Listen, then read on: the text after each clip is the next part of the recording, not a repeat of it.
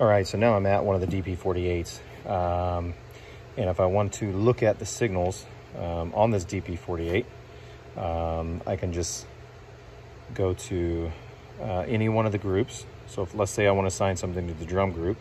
If I hit drums, and then now I hit assign. So this is how I pick what is in this drum group.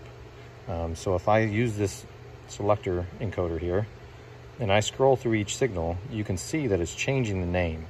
That name is what this signal source was named back on the console itself. So anything that is blue right now is being in this drum group. So you see this one's got a PCDI signal. This is probably used for a click or something, I'm not really sure. But to deselect something, I basically click it. That's deselected. If I want to add something to this group, like let's say I want to add that PCDI back, I click it again. Now it shows up in blue. If I want to stereo assign something, I click it and I hold. Now it's like a lighter blue, and I can tell that that channel is stereo assigned to this group. So that's where those names come from. Those come from the signals over the AES-50 from the wing. And that's how I assign something to a different group, is by coming in here and selecting. So let's go to the next one. Group 2 is bass. So if I scroll over, the bass is on right now. If I go to 3 and scroll over, you can see guitar 1 is showing up. Now, if I actually had sources coming to the DP48 now, these would be red inside of the boxes. And then you could see what signals you're actually getting.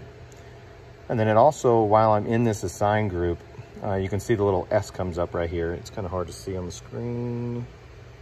There's a little S right here. That means it's soloed. So it actually is soloing these channels in your ears while you're listening. So you can go through and individually listen to each channel. So that's how that's where the name comes from, and that's how you basically assign something to a group. Now let's say, like for the keys, for example, I know we've been having issue with the keys a lot. If I go to the keys, I can see that key 1 and key 2 is both assigned stereo. But let's say the level of one of these keys needs to be adjusted versus the other one.